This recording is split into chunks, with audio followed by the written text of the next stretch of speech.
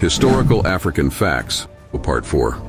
Off the coast of Dakar, Senegal, lies the Ile de Gorée Island, which has a haunting history as a center of the Atlantic slave trade.